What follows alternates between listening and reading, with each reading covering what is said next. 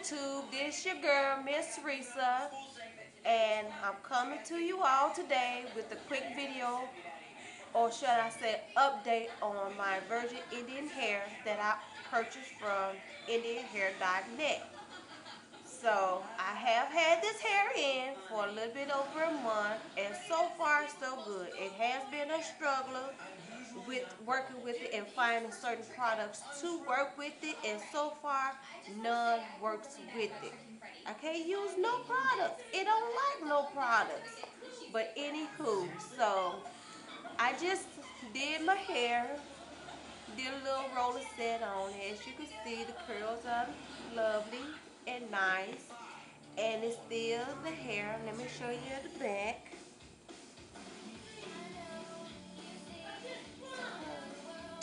But anyway, this is my hair, and I'm loving the hair.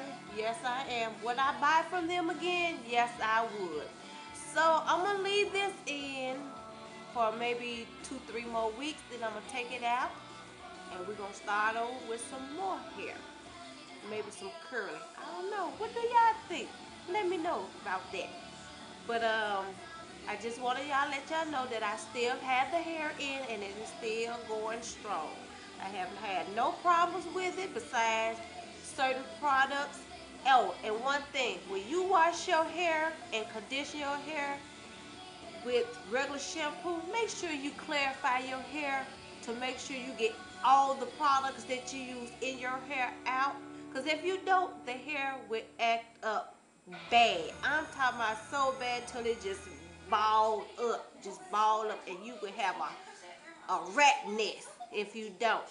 But I just want to let y'all know, and the products I'm using, just basic shampoo, is Pantene, but I switched from Pantene and went to Dove. So far, so good.